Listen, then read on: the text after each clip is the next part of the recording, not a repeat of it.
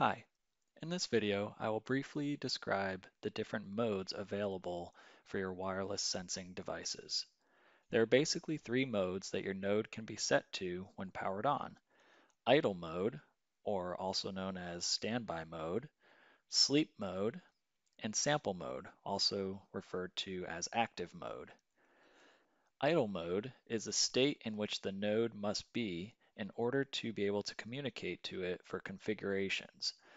This mode is indicated on the node by a throbbing or strobing LED.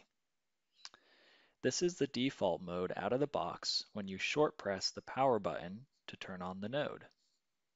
When in idle mode, the user is able to configure the node settings as well as set the node to sleep mode or active mode using the node's controls within Sensor Connect.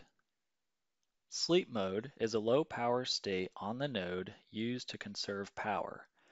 In this state, the node will periodically check for an idle command at an interval configured by the user. This state is indicated on the node by a blue LED that blinks at the user-defined interval. The default interval out of the box is once every 10 seconds. You can configure the interval by going to the node's configure screen, selecting the power tab, and changing the interval.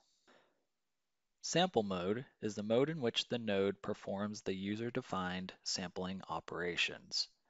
These sampling settings can be configured by the user in Sensor Connect while the node is in idle mode by clicking on the node and clicking the sample tile, or by going to the base station and selecting the sampling network tile.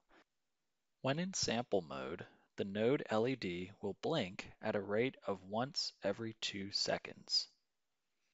The mode can also be activated by long pressing the power button on the node.